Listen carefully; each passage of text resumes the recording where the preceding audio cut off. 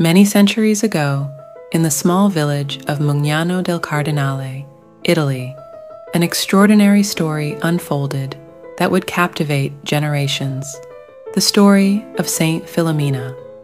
It is said that in the year 1802, during excavations in the ancient necropolis of Santa Priscila in Rome, archaeologists discovered a tomb with inscriptions indicating the presence of the remains of a young martyr named Philomena.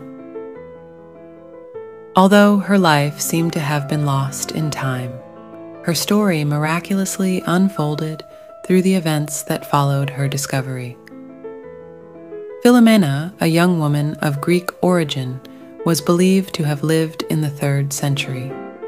She is said to have been martyred at a young age for her Christian faith during the persecution of the Emperor Diocletian. The story goes that despite Philomena's refusal to renounce her faith, she underwent various tortures, but none could break her spirit. Devotion to Saint Philomena quickly grew, and many people began attributing miracles and healings to her.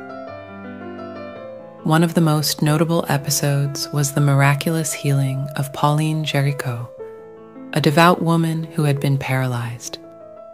After praying to Saint Philomena, she experienced a complete recovery, further increasing devotion to the young martyr. The fame of the miracles attributed to Saint Philomena spread throughout Europe, and her devotion became rooted in the Catholic Church. In 1837, Pope Gregory XVI officially canonized her, and she became the patron saint of children, those seeking employment, and the sick.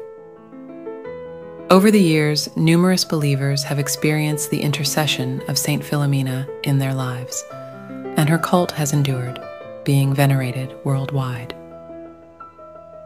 Today, the story of Saint Philomena continues to inspire those seeking strength in faith and comfort in difficult times. Her exemplary life and the miracles associated with her name have made her a symbol of hope and perseverance.